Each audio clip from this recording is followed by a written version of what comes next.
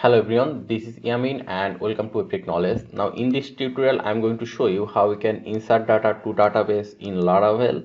So this tutorial will be actually really easy. So in the previous tutorial we created a table called student in our database, and in this table we have the name, email and image field over here.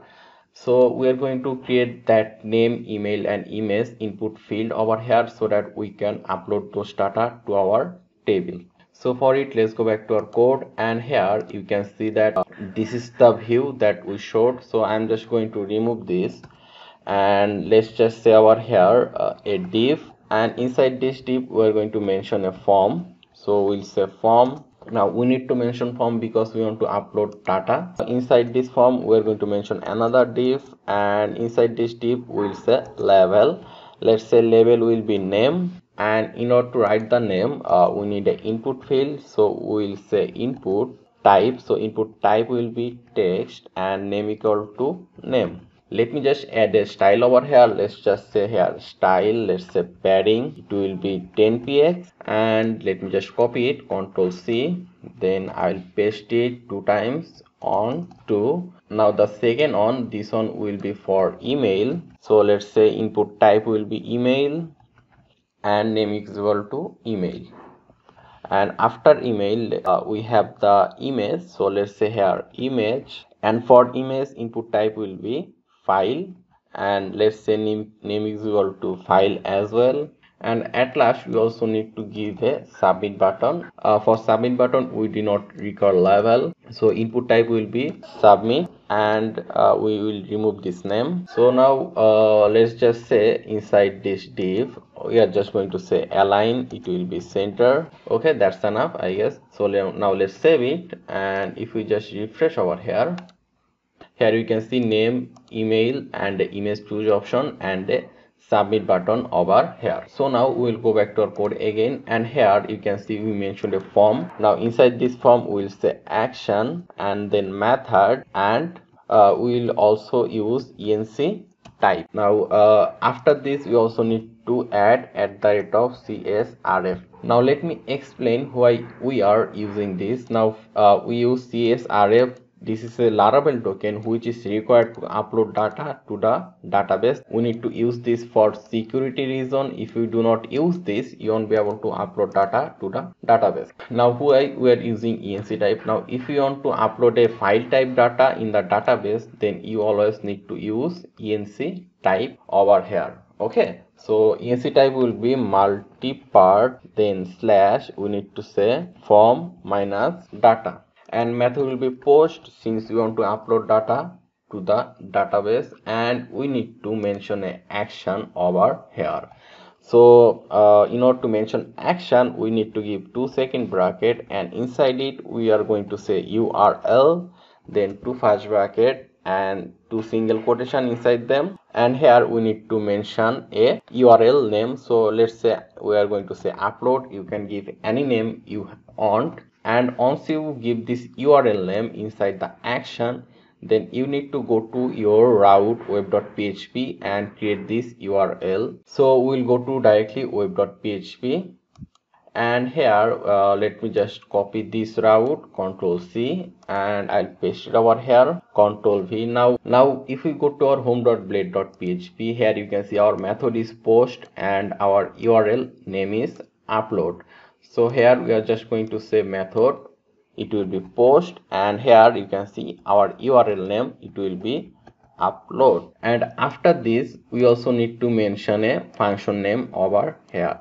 So let's say our function name will be upload as well. You can give any name you want, it don't have to be upload actually. So now let's save it, Ctrl S. Now we'll go to our home controller and we will create this upload function. So let's go to app, then http, then controllers, then inside it we have home controller. So inside home controller we'll create this upload function. So let's go to home controller, and for creating upload function we just need to say public function, then we need to say upload, and then 2 bracket and 2 bracket over here. Now inside it we need to say request $request.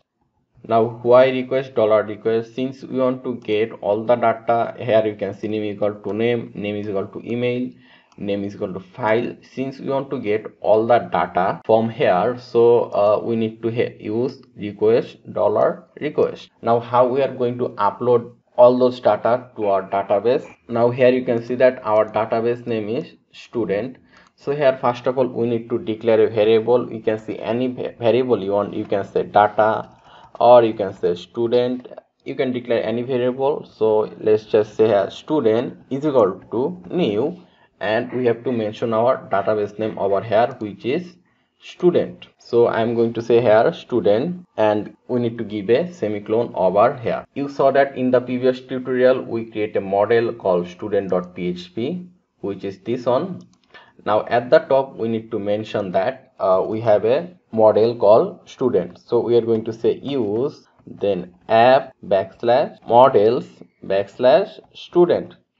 Now here you can see we need to write it exactly like this. It start with a capital S. So now for sending all those data to our student table, now let me just go to our database. Here you can see student, we have name, email and image. So we are going to say over here, in order to upload the data we need to say this dollar student. Now this student variable is actually this one, okay, and then we are going to give this arrow sign, then we are going to say name is equal to, now this name is actually coming from the database from here, okay, and is equal to, we are going to say this dollar request. So let me just copy it and paste over here. We're going to give a arrow sign, and here we need to mention the name that we declared in our home.blade.php for name. Here you can see we have name is equal to name for the student name. So we are just going to say here name. So this name is actually coming from our home.blade.php. So let me just copy it, Control C, and I'm going to paste over here. And right now we are going to do the same thing for email. We are going to say over here email equal to request email. So now let's save it. Now let me just explain it again. This email is actually coming from the database from here, and here you can see email request email. Now this email is coming from our home.blade.php. If you go to our email, you can see name equal to email. Now if you give another name, like if you give s over here, you also need to give s over here as well. So let's just keep email. Now after email we have the image. Now uploading image, some of you can find a little bit difficult, so let me just upload those two things first. After that I will explain how you can upload image. So in order to upload those two data, you just need to say here dollar student, then this arrow sign, we have to say save. And after saving the data we want to stay on the same page. It means after we upload the data we want to stay on the this page actually. So for it we are just going to say return redirect, then to first bracket this arrow sign back, then again to first bracket. So right now we are only sending name and email to our database. So let's save it and we'll go back to our browser again, and let me just refresh over here.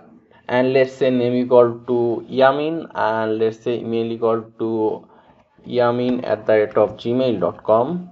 and if you just click the submit button, you can see the page is reloading and it's done. Now if you go to our database and if we just refresh over here, you can see we have name and email over here which we uploaded successfully. Now here you can see also created ad, updated ad, and also CA ID.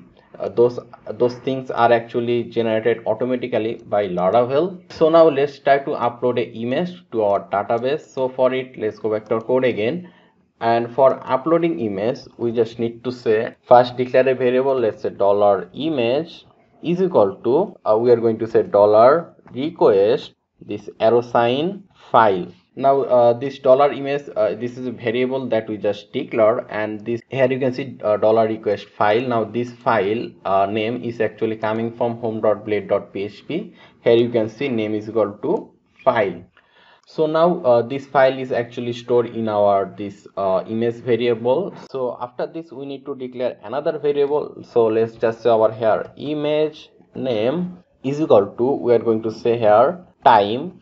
Now this is a time function. I'm going to explain it why we are using it, but let me just finish this line first. Then we'll give two single quotation, and inside it we'll give another dot. Then at the end we'll give another dot, and after this we are going to say this variable $image. So we are going to say $image.